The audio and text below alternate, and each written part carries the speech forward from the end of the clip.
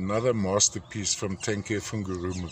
I think let's start with the most unappealing aspect of this specimen, which would be the matrix. And quite typical to Tenke, you have this almost appreciation, you see there, running across the line. But let's start on this side now.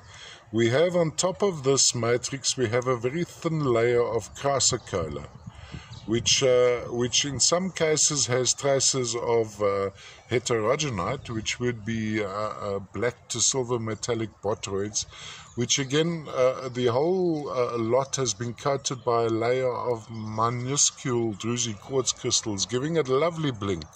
Now when we go into this vug here, you'll see there's a dusting of tiny crystals over the druzy quartz, which would perhaps be some malachites or perhaps be some Visignerite or other rarities from this deposit.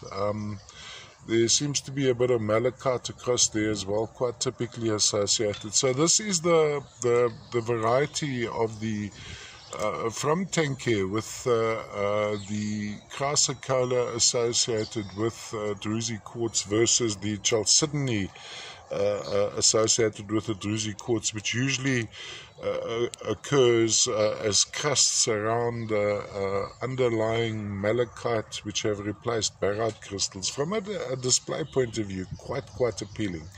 Displayed around like this, all the way around like this, across like this. And then of course you could have it going this way around where you want to look into that cavity. Quite exquisite, hand-sized specimen, good size as well. This is also very appealing. And these are all tiny druzy quartz crystals, full of bling, thousands of tiny quartz crystals.